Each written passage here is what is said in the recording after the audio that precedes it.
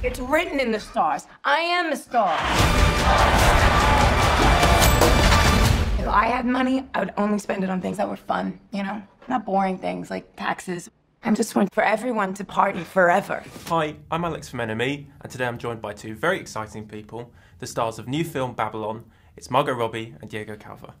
How are we doing? Hello. Good. There's lots of mad moments in this movie, but I've got to start with the party scene. Drugs, elephants, chickens. What was it like to be in the middle of that, and was it overwhelming? Overwhelming in the best way possible. Yeah. It was so fun. It was amazing. Yeah, like a Twilight Zone episode, you know, like living in the same party, like in a loop. At some point, I was like, I wonder, will we ever get out of this party? Yeah, exactly. But I love it, and I don't want it to end, but also it has to end at some point. I'm going to lose my mind. The person I feel most sorry for in this situation is the party planner for the rap party.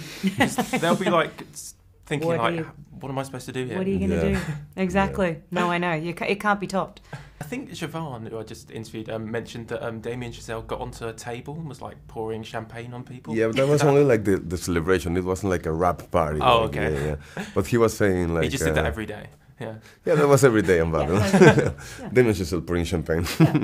So I saw the film in December before I saw the cast list, and I missed it, but apparently Albert Hammond Jr. was in this film. Can someone tell me about that? Albert? From The Strokes, the guitarist.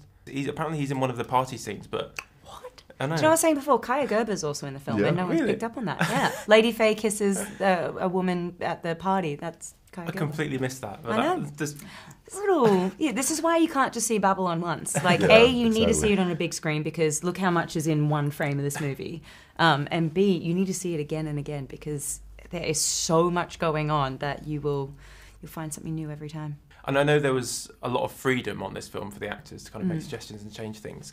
But was there ever any suggestion you said to Damien where he was like, you know what, even for me, that's too far? No. Nothing. Never. Nothing. With him, nothing. The opposite. Like, Damien, I have this idea. No, more. I want more. Yeah. I would give the most I could possibly give. And then his note would be, that was great. I just need way more. And I'd be like, I don't have more. What does he mean more? And then you'd find it, yeah. Can you remember a specific thing that you were like, you went to Damien, either of you, and like, I want to change this or I want to do this, and he was like, yeah, I hadn't thought of that. Your eyes wider. I needed like more. And he literally opened my eyes with his hands like wider, Diego. Wider, I hope you weren't wearing contact lenses. I think the only note I gave Damien was, obviously there's a lot of drugs in this movie and I play a character who does tons of drugs. But, like, he would have them rack up lines of coke that were just, like, the size of hot dogs. And I was like, Damien, she'd be dead. We can't, like... Yeah, this is an OD situation. This is an OD situation. People are going to watch this movie and know that this is ridiculous. And he's like, but it's not reading on camera. And I'm like, it's insane. Actually, a couple friends last night, this first thing they said, they're like, it was a bit ridiculous how much coke there was. I was like... Because it was, remember the big plate? Giant plate. I was like, we have to make these... a little less, should be dead. What is it? Obviously, it's not real cocaine. It's either... It is. Yeah, cocaine. No, it's either vitamin B powder or icing sugar. Yeah. Or baby laxative. Oh, that sounds dangerous. Yeah. Either way, it does hurt after a while. Yeah. Diego, you spend a lot of this film kind of acting with animals, like elephants. There's chicken. Yeah. Which was the biggest diva to work with, the elephant or the chicken? The chicken, totally, because I remember like the first takes when they switched from, because we were using like a puppet and then the actual chicken. The chicken was like such a good actor. He was like on the zone, you know, like a super chill. And the man was yelling like, Diego, next time, make that chicken angry. And I was like, how? How? Like, should I like start cursing to the chicken or like... Start provoking the chicken. Yeah, it was hard. You know, a chicken tried to steal my shot at one point too. Really? When I was doing like the scene with Samara. And the chicken just kept jumping onto my spot on the couch. And I literally, they're like, bring in the chicken wrangler. And I was like, we don't have time for that. I'm telling you, I like picked up the guy. chicken and I was like, no, this is my close-up. Get out of here. And Margot, I hope you're not afraid of snakes. No, I'm not. Thankfully, I'm not. Do you think Damien was like, Margot's from Australia, she can handle this? Yeah, definitely. I feel like I fulfill all the Australian stereotypes. So I think that was fortunate in this case.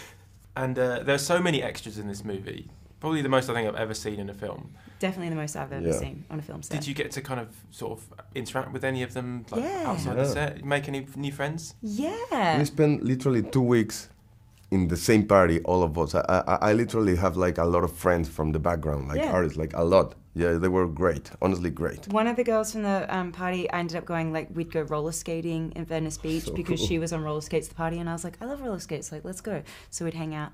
Another, like, one of the contortionist dancers is Jeff Goldblum's wife. Oh. Yep. Oh. Yeah. She was like, when I'm up on the table and like the two naked girls are there, anyway, that's just Jeff Goldblum's wife. Wow. Yeah. Did you get to speak to her much? What did she say? Because I was like, you look so familiar when we were dancing together. I was like, and she was like, we've met before. I was with my husband, blah, blah, blah. And I was like, oh, what a small world. So cool. Yeah. Jeff didn't turn up to kind of sort of... I didn't see Jeff, no. He could be on the background and nobody knows. He could be would have like loved Bob- this, yeah. though, I feel like. I feel like he He would would have be fit in great. so well in Yeah. Babylon. Yeah. Have either of you, maybe in the early days of your career, been an extra on something that nobody really knows about? I was in a Hooters commercial, not as a Hooters girl, as someone eating at Hooters, and didn't get paid for it, but whatever. And at the end of the day, they offered me a job, and I was like, yes. I was like, I think this is just where my career's going. I'm going to end up working at Hooters, and that's cool. When was this? When I was back on living on the Gold Coast, I think I was like 16. Is that before or after Neighbours? Yeah, before Okay, Neighbours. cool. Yeah. No.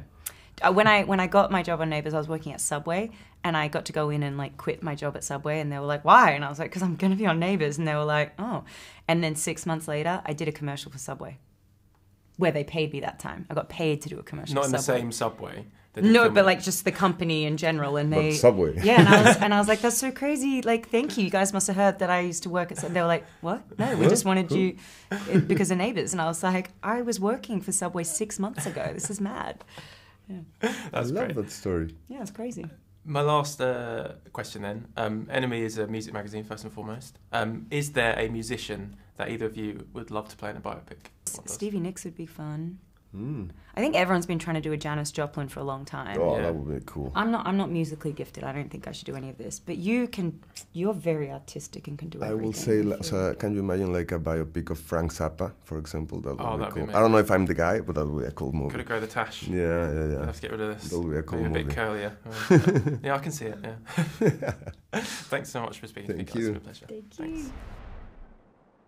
Fuck yeah!